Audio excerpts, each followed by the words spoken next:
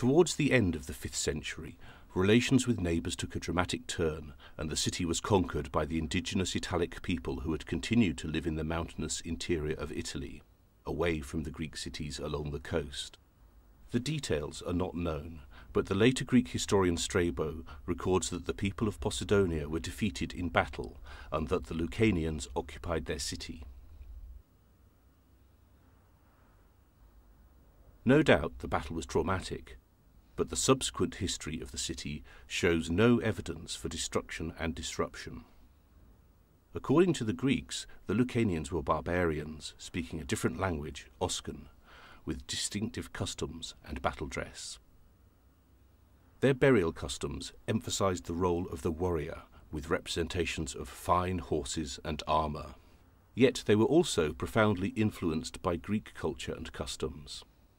The scenes featuring parts of the funeral rituals are firmly in the Greek tradition.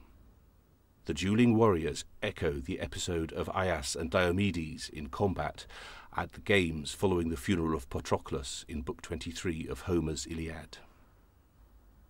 The heroic role models in Homer exerted a powerful force in the selection of images for the Lucanians' tombs. Chariot races, part of the funeral games, frame the figure of the hero, whose homecoming is represented by the wagon returning with his possessions and prizes.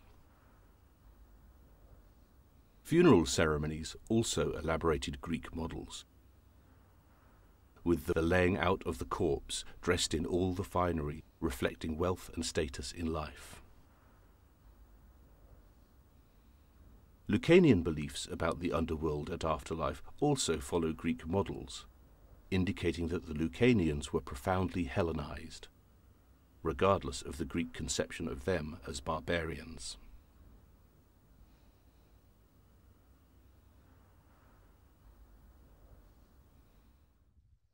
In the city of Posidonia, there is a similar impression of continuity. The temples continued in use, as did the political structures of the Greek city. In the beginning of the 3rd century BCE, the Lucanians came up against the expanding Roman Republic, and their territory was subjugated by Lucius Cornelius Scipio Barbatus. They later sided with King Pyrrhus of Epirus against the Romans, and were finally defeated by 275 BCE. The fate of Posidonia is not known, but 2 years later, in 273, the Roman state sent citizens to the city to refound it as a new city, the colony of Paestum.